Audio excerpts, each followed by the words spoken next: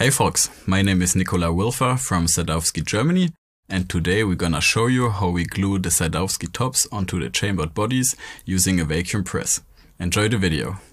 First of all, before we can glue the tops onto the bodies, we need to make some prep work, such as cleaning the edges of the tops and inserting wooden blocks into the E-compartment cover to reinforce the body during the gluing process when the pressure is going to be applied. So then he's doing all these steps for the amount of bodies he's putting into the press. This is what we see at this moment. He's already preparing the location pins, and then he can start applying the glue onto the tops using a tube first to apply the amount of glue needed. And when the glue is applied on all the tops, he can spread it evenly on the whole surface using a spatula. This needs to be done quite fast.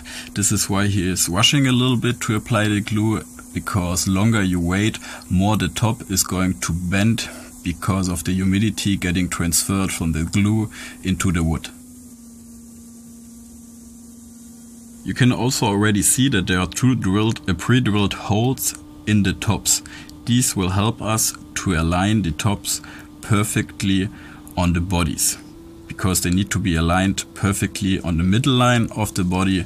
That's really important. So then he's placing the tops on the bodies and inserting the wooden pins to fix the position of the tops on the bodies.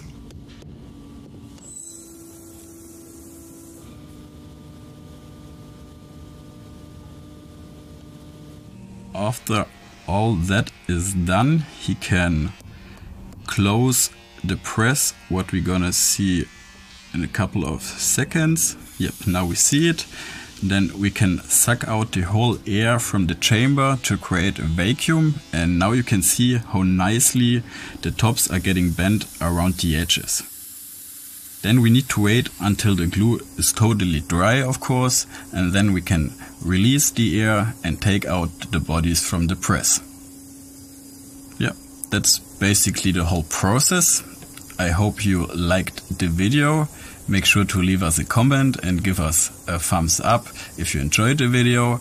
There will be a link in the story box below for more content from our workshop, and stay tuned for more manufacturing videos.